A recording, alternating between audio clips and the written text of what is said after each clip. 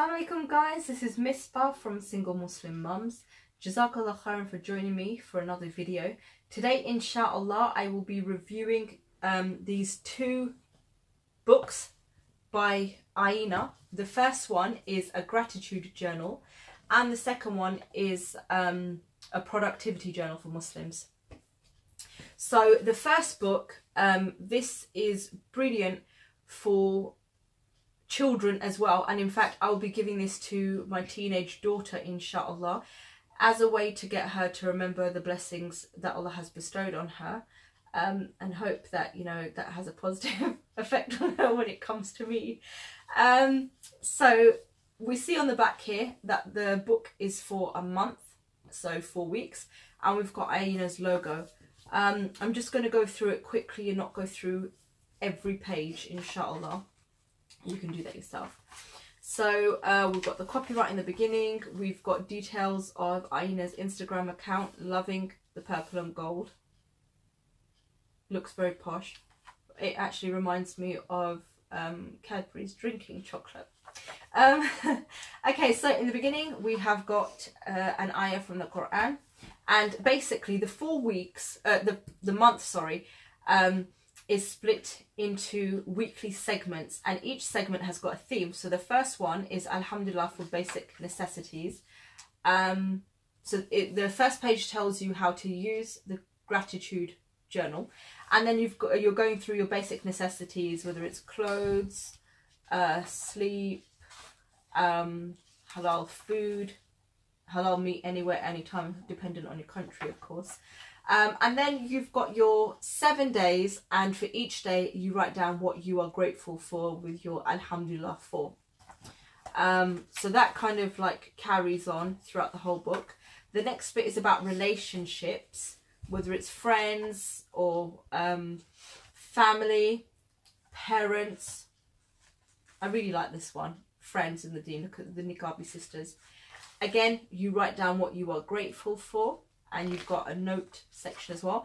Next one is about Islam, and what I like about this is we don't think very often that Islam is a blessing that has been, you know, given to us, and it is, whether it's being able to go for Hajj or the Quran, or your Iman, halal income, masjids. You know, we're not grateful for that enough.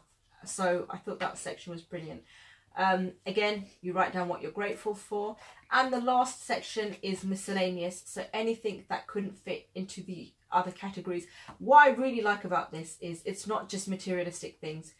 It's not Alhamdulillah for my iPhone 7 or Alhamdulillah for my Instagram account or my Snapchat, which is probably what my daughter would try to put in here.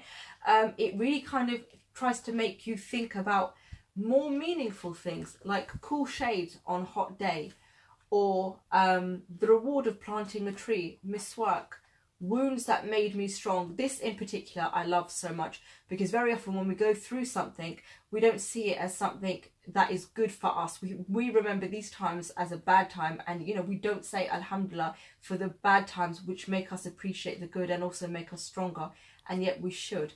So you finish off with your 7 days again, and at the end you've got like some questions, self-reflection questions about whether this has helped you, and you can write down your answers here inshallah. So that's the first book. At the end we've got Jazakallah khairan, sorry, from Ayeina, which is lovely. So you know, they are making dua for you as well. And yeah, that's cute. Submissions, the little mailbox. Yeah, so I think the artwork one of the sisters actually does herself. There's two sisters in Ayeina. One is like the business mind, I think, and one is the creative mind. She does all the artwork herself, so that's that, alhamdulillah.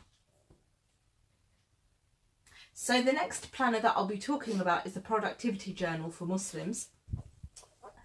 And it's broken down into 4 areas of your life, which is spiritual development, personal development, strengthening relationships, and goals and dreams. So this binder is actually a whiteboard binder as well. You've got a little pen up here, whiteboard marker, and you can see I had written my name. It wipes off really well. That's actually been there for a while, so, but it does come off, I promise. Just really quickly about the quality of the product. You've got these little paper protectors, paper guards, whatever you want to call them, and that's brilliant because it stops your pages from ripping. I really love the gold ring binder, and you've got this bit over here to kind of like protect your pages, although mine doesn't seem to want to sit on top of it. So also the paper is really great texture. It's not the cheap kind, so inshallah it shouldn't rip very easily. Okay, so again, we start off with a hadith, which I like. You've got your table of contents explaining the 4 sections, and the one that inshallah I'm going to be skipping to is personal development. So the first one is spiritual, and it's got things like I'll just just show you really quickly.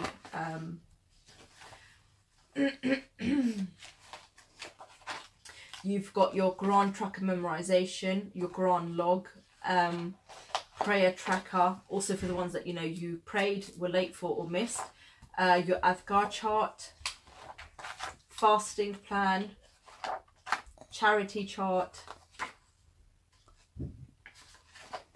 Hajj budget plan, and then you've got your short-term, long-term goals, and your notes section. So just going into this a bit slower, personal development, because that's something that I am very much into. It's broken down into self-love, self-care, self-awareness, and self-management. And now I cannot recommend personal development enough. For me, as a sufferer of depression and BPD, things like self-love and self-care are basic necessities for me to cope with my well, my illness, shall I call it, my mental health illness. Also, being self-aware is always a great thing. The more you know yourself, you know, the more you can work on yourself. So we've got our self-care goals here, and I think what I like about the fact that this is a ring binder is you can add other pages to it. So I think I would probably add my behavioural activation chart, which I will drop a link to below, inshallah. And that's basically a chart where you write down what you're doing for every hour of the day, with a view to seeing where you have got pockets of time free so that you can fit stuff like this into that time. Then we've got positive affirmations. So things that I love about myself, but very often I might find it hard to think of things that I love about myself. So I can just here write down things that others love about me and view it whenever I'm feeling down. And that's brilliant.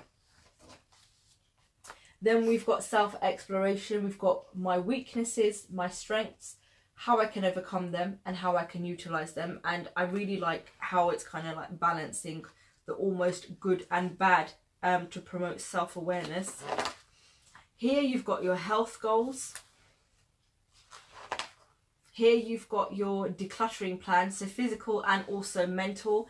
And the mental bit can be like a brain dump where you write down whatever is on your mind. You know, so the thinking is once it's out of your head and on paper, it should stress you out a little bit less. And here we've got the main self-awareness section, bad habits that you want to break and good habits that you want to cultivate. And what I like about this is often we only focus on our bad habits and we don't think to the future, but because this is a planner, we're planning how we can improve ourselves as well, alhamdulillah. Here you've got your 30 days of stress management. So you write down how you're feeling and why. It's like a mood diary. What's great about this is if you see a pattern emerging, today I felt grumpy, today I felt tired, today I felt demotivated because I went to bed at 11 o'clock, I went to bed late, you can start to see a pattern. And that is, sleeping late, for example, might make you more negative and have a negative impact, and then you can change it, inshallah.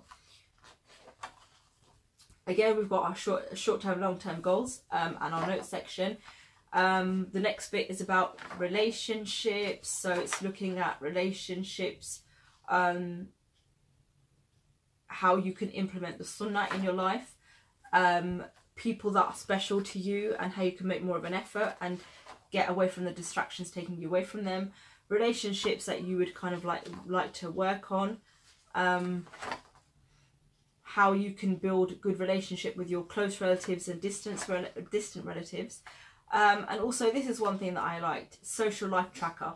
Positive influences in your life and negative influences, and ways that you can manage toxic people who drain your spirituality. So, you know, especially if these are people that you can't necessarily get away from, like family members, it's brilliant. You know, you've got kind of like plan of action, so to speak, there. You've got your personal resolutions, dawah plan. That's another great one, because we very often don't think about dawah enough and how we can help people. And it's got offline and online, so that's brilliant as well, because, you know, everything is online nowadays. Again, your notes section and your goals. And then the last bit is about your goals and your dreams. So you've got your dua diary. That's brilliant, because very often with 4 kids running around, when it comes to me finishing my salah and making dua, my brain goes blank. But I can have my dua diary here, read it beforehand, and that will help me, inshallah, to remember. You've got your bucket list as well. Dreams to fulfill, experiences to undergo. I think that's amazing as well. And at the bottom here we have got a hadith here as well. So at the bottom of every page we've got our hadith. Skill development, that's good, because again, this kind of all promotes confidence, and you are really aware of your own uniqueness and what you've been blessed with. You've got your book log here about amazing books that you've read. Facing fears. So this is another good one for self-development. Fears that stop you from taking risks. Risks that you do want to take. And steps that you can take to prove that your trust in Allah is bigger than your fears. You've got your perspective shift. Regrets from the past, worries of the future. And steps you can take to move forward. That's a really good one for healing as well. And finally, you've got your gratitude list, hardships through which you grew, and positive lessons that you learnt from them. And that's from the Alhamdulillah for series, so it is taking it from here.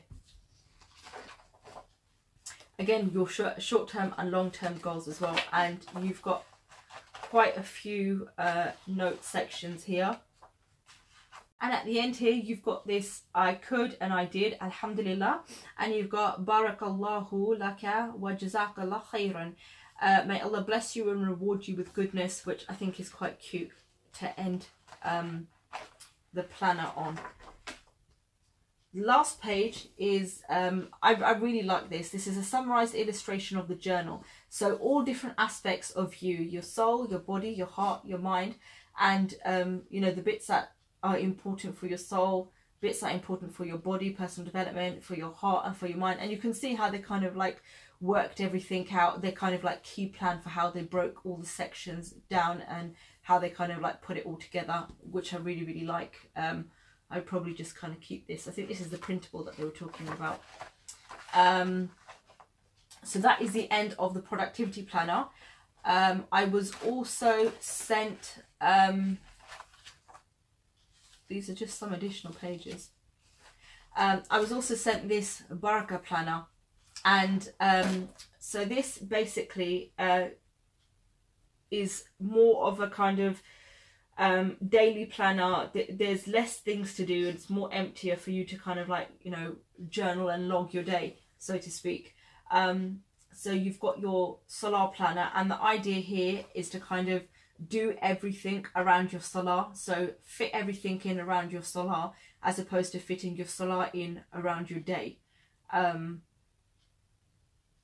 because if you do everything around your salah, you know, you're making that your focus, and as it should be, you know, Allah should be our focus. So here we've got the introduction section, and here we've got our Islamic months of the year, which I really liked. And then here we've got our monthly overview planner. We've got our weekly planner about tasks that are high priority, low priority. And you've got your weekly Quran journal, so where you write down your favourite Quranic verses. So do read the top, because when I first saw it, I just kind of thought that it was for like every day of the week. And I hadn't really read it properly. So...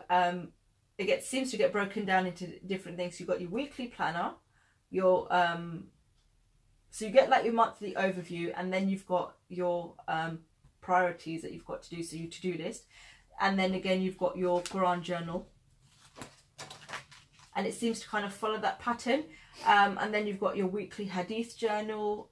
Again, you've got your monthly overview. So this is kind of like your calendar. I thought first of all you've got your monthly overview, and then it gets broken down into daily, but it doesn't. That's not the format that it follows.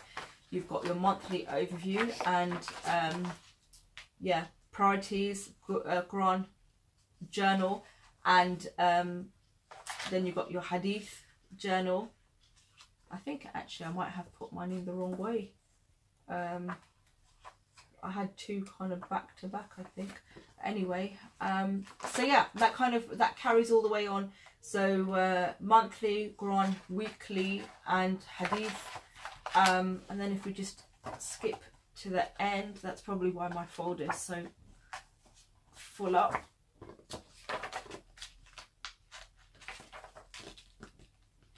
I don't think that there is anything else. No, weekly hadith.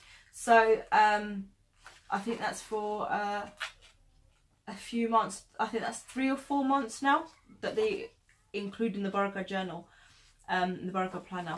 So that is it, the productivity planner from Ayeina. There is so much in it. These paper protectors are really coming in handy right now. I might have ripped the paper. You can see the paper is smaller than the binder, so it fits in nicely and it's protected quite well. I love all the artwork. Like I said, I think one of the sisters, there's 2 sisters in Ayeina, and one does the designing and one is the kind of like business minded one. So they've got like a good balance, and I totally love the artwork. Yeah, it's brilliant. And you know, at the end of this, when you filled it all out, you could use these as like little mini art posters, I guess, and stick them up around if you wanted. So inshallah, that's it. To find out where to buy these planners from, please check out the link below, inshallah, to the blog post where it will be featured, the 2 planners. If you liked this video, please give it a thumbs up, and don't forget to subscribe. And inshallah, I will see you next time. Jazakallah khairan. Assalamu alaikum.